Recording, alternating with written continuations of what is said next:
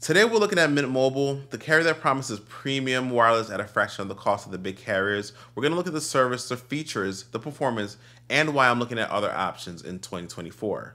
What's going on, everybody? It's your boy Everton, and if you've watched my videos in prior years, you'll know that, well, Mint Mobile has always been my recommendation and one of my favorite carriers to use.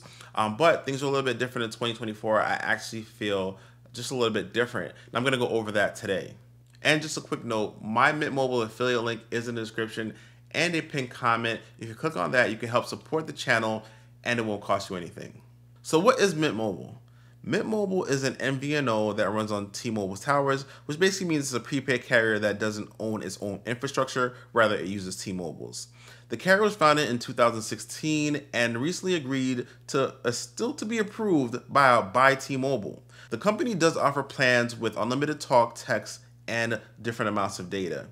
The unique thing about the company is that they do sell plans in bulk 3, 6, and 12-month increments rather than month to month. The monthly cost breakdown will adjust to be less based on you choosing a longer commitment. When you purchase a 3-month bulk plan for the first time, pricing is set to give you the rate as if you were buying it for 12 months. But at the time of renewing the plan, you are going to be subjected to higher rates if you were to choose the 3 or 6-month option. When it comes to coverage, the plan does offer 4G LTE and 5G, which is based on T-Mobile's mid-band, which in my experience is plenty fast and actually really good for penetrating inside buildings, which I know is a concern for me. I'm indoors a lot of times.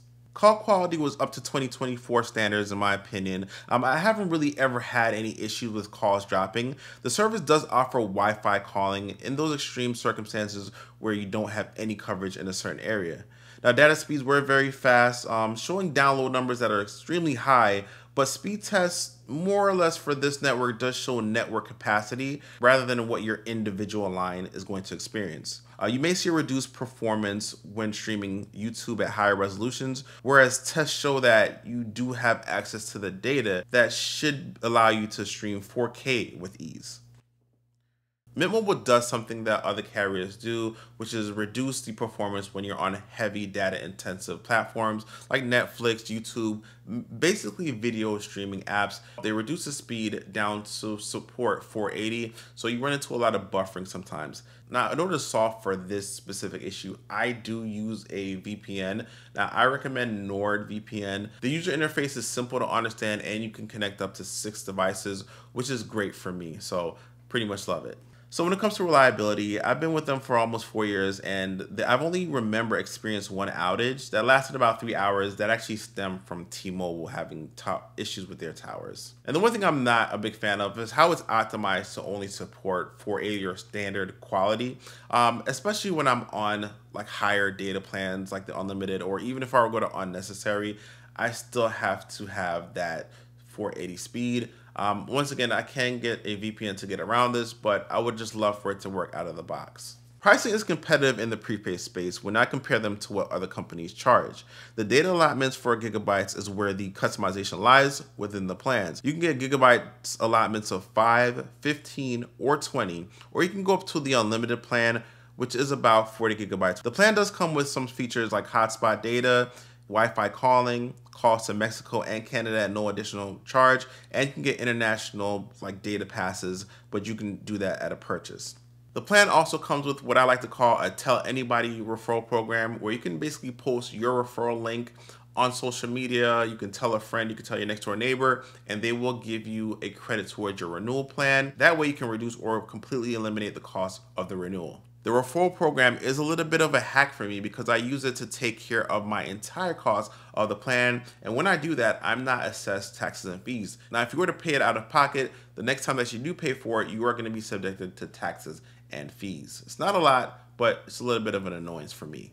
When it comes to flexibility, being that this is prepaid, once you purchase a plan, you do have a 7-day grace period where you can return the service for a full refund. But after that, you have whatever you bought, whether you love it or not. So I do think that the plan flexibility overall is a good option. Just be aware of the 7-day grace period or buyer's remorse period, where you can actually test out the service and go to different places. And if it doesn't work out, then you can put out your number and just fill out a form and get a full refund.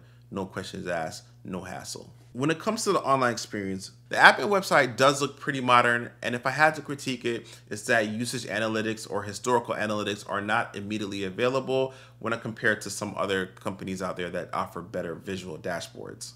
Over the time I've had the service, customer service was good in my experience. Now, the longest wait time I've ever had was about 5 minutes, and that's an extreme case. Now, the associates were pretty knowledgeable, but I would warn that make sure that you have your inquiry ready and clear and easy to understand. It's not always the same level of experience or expertise that you might get with a major carrier, although that hasn't stopped me from getting any of my issues resolved in a timely manner. But my thought is that the company with the best customer service is the one that operates so efficiently that I actually never have to call customer service. And I really had to call customer service to resolve an issue. So I'm going to give it a good thumbs up. Overall, I am happy with the service. I think the prepaid space benefits from having this company. Mint Mobile has a unique take on buying cell phone service that isn't for everyone, but if you have the budget to pay for 12 months at a time, you can save a lot. I think the consumer type that would most benefit from this is the type that knows the amount of data that they need and can afford to pay for a few months at a time and doesn't want to rethink about having to pay a bill every month. So why am I looking at other options in 2024 other than Mint Mobile? Well, it's because of the lack of priority data. Now, priority data basically means that once the network demand gets too high, that I will not be subjected to, well, basically deprioritization, where my network speed slows down and I can continue to have a good data experience. Now, I will tell you that I have had that happen to me recently.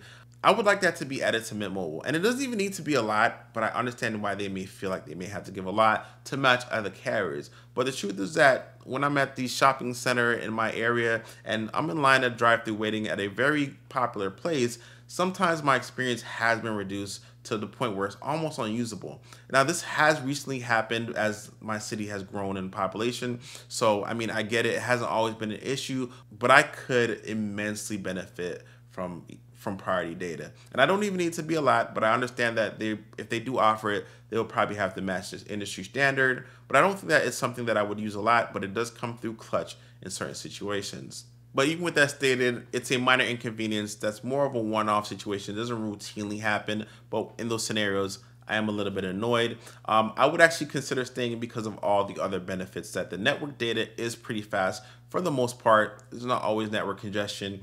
It has a great referral program, and immediate customer service is a big deal for me. And just a quick reminder, my affiliate link for Mint Mobile and for NordVPN will be in the description and a pinned comment. If you click on that, once again, guys, you will support the channel and it costs you nothing. But until next time, I'm Everton, and I'll do videos Everton's way. Peace.